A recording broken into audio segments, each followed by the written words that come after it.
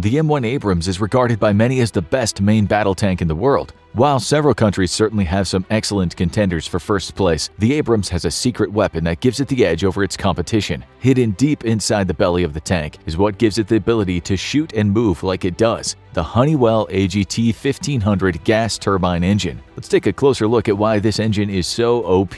For starters, the engine is an absolute beast. Utilizing a gas turbine engine with both high and low pressure compressors combined with a high and low pressure power turbine, it produces a mind-boggling 1500 horsepower of energy. When put into the tank, it can propel the Abrams an impressive 45 miles per hour on roads and about 30 miles per hour off-road. With the Abrams being only one of two tanks in service with a gas turbine engine, the other being an early version of Russia's T-80, the story of how it came to be might be surprising. If you were thinking why the Abrams has a literal jet engine, you wouldn't be the only one raising an eyebrow. During its development, it was also a controversial subject. In the early 1960s, the US decided they want to increase the lethality of their main battle tank. While the M60 had served well, many people considered it a very underpowered tank. Weighing in at over 50 tons combat loaded, it was one of the heaviest tanks the US had fielded to this point, and it was the heaviest main battle tank in service. But there was just one problem. Powering the M60 was a Continental diesel engine that produced just a measly 750 horsepower, and this severely limited both on-road and off-road speed and maneuverability. With the Soviets developing faster tanks, American Army officers did not want their tanks to be outrun and outflanked by Soviet tank formations simply because they could not move well.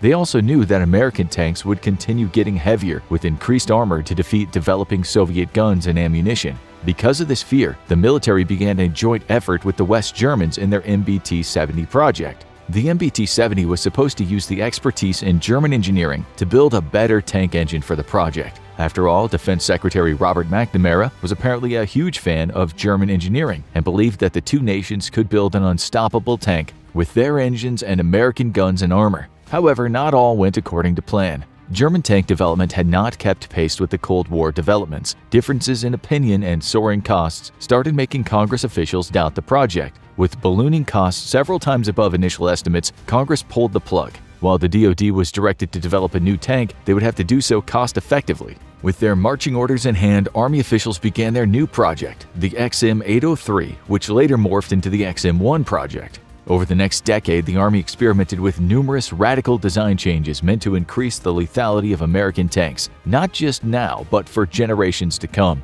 One of those revolutionary changes was picking a gas turbine engine over traditional diesel or gasoline engines, a decision spurred by the engine's effectiveness in helicopters during the 1960s. Lycoming was the first company to produce aircraft engines for the Army. Its state-of-the-art design was lighter and more powerful than traditional engines. This was a big deal, as it allowed helicopters to carry more fuel, ammo, or people. The gas turbine engine family they developed was also less maintenance-intensive than previous helicopter engines. Though the initial cost was higher up front, over time the cost per flight hour went down as aircraft spent less time on the ground getting serviced. With this idea in mind, Army officers decided to do the same thing for their tanks. After all, the cost proposals from the two main competitors were not too far off from one another. However, the increased cost savings from less maintenance enticed the Army leadership to take the plunge, since maintenance costs make up the bulk of a tank's price tag for most of its life. After awarding the contract to Chrysler, which eventually became General Dynamics Land Division after Chrysler sold its stake in its military production plant, the engine started being tested.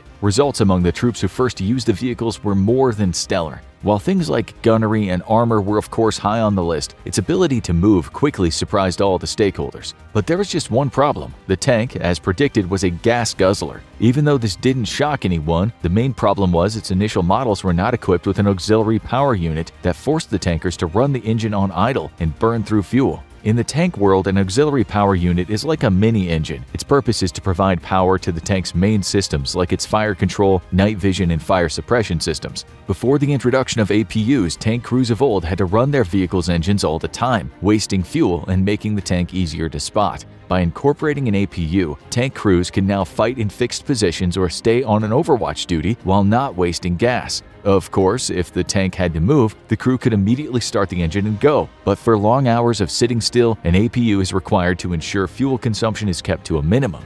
After initial test trials in Europe, Army officials had Chrysler install an APU. However, this was not the only issue that arose with those early tests that called into question using gas turbines. For example, because the engine required huge amounts of air to be sucked through its intakes, the original air filters weren't advanced enough to block fine dust and debris like sand. As a result, the initial M1 tanks did not function well in dry and sandy environments. While the solution was rather simple, making better air filters, these problems caused enough of a stink with Congress officials to order a diesel engine be produced. Congress argued that because the Army kept finding issues with the gas turbine engine, they needed to develop a diesel engine design at the same time as the current design. That way, if all else was equal, then the tank was ready to enter combat minus an engine. The military could just drop a trusty diesel engine in and figure out how to implement a gas turbine later. Fortunately for General Dynamics, they worked through all the early issues and continued to improve on their earlier design. Even though the APU cut down wasteful fuel consumption significantly, it still did not help the fact that the tank was and still is very fuel inefficient. Getting just under a mile a gallon, the Abrams is arguably one of the least fuel-efficient tanks on the battlefield today. General Dynamics was acutely aware of this problem and began working with Honeywell to incorporate changes into the AGT 1500 design starting in the 1980s. During the first round of trials meant to improve fuel economy, the two companies incorporated a number of changes. The high-pressure turbine rotor was made more efficient and durable. A new special coating was applied to the high-pressure turbine cylinder to prevent air leakage. The design team changed the materials used to make the recuperator, and the power turbines themselves were resized to ensure maximum fuel efficiency. Even so, these changes only made the tank about 10% more fuel efficient, but that was enough. However, this was not the only development that made the Army like the engine more. One of the main reasons that the Army chose the gas turbine engine over a diesel one was the fact that it was digital. With computers becoming the way of the future, Army officials knew that the best main battle tanks of the future would be operated using computers. Because of this, the brains of the engine are in its electronic control unit. The purpose of this computer is to provide real-time fuel control to the engine to maximize fuel efficiency.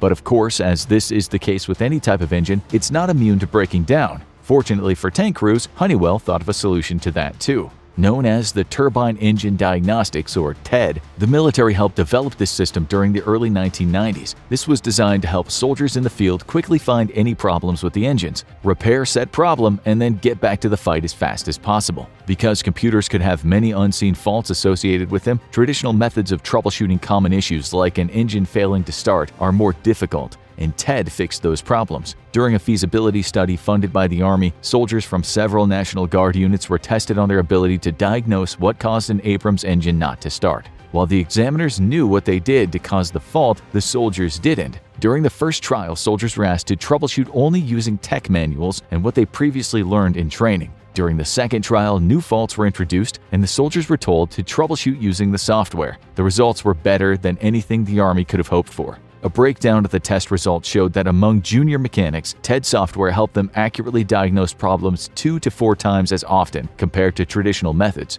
Even among older, more senior personnel, the software improved their abilities to diagnose the problem by another 10%. What this meant for commanders in the field was that they were eliminating a lot of the guesswork that came with troubleshooting. Instead of waiting around for a part they never actually needed, mechanics could diagnose and fix problems much faster, meaning they could get the tank back in the fight sooner. But providing amazing software to help troubleshoot unknown faults was not the only thing that made the engine a dream to work with on the battlefield. Its modular design makes maintenance a breeze. Before the Abrams, most tanks that required major engine overhauls or even needed their entire engine replaced needed to be withdrawn from service. Instead of being in the fight, tanks would be relegated to sitting at a maintenance depot, while crews worked day and night to take the tank apart so they could get to the engine. The AGT 1500 turned that practice on its head. This engine featured a completely modular design, meaning that a small crew of soldiers could take out an entire engine with a crane in the field. On average, a whole engine can get swapped out in the field in about 4 hours. So in a worst-case scenario, where a commander has no desire or time to troubleshoot an engine or repair damage, the whole thing can get swapped out for a new one while the old one gets sent back for repair. But quick changeouts aren't the only thing the Army's interested in. Since the early 2000s, in an initiative known as the Total Integrated Engine Revitalization, or TIGER, the Army has worked hand-in-hand with the defense industry to overhaul all the existing AGT 1500 engines and improve them. These improvements included replacing older parts with newer ones that are stronger, more ergonomic, and fuel-efficient. This ongoing program means that even if the Abrams hulls are decades old, the engines powering them are as new as if they just came off the factory floor. Now you need to watch Key Weapon for Ukraine's next stage of war, or have a look at why US enemies are scared of Abrams X.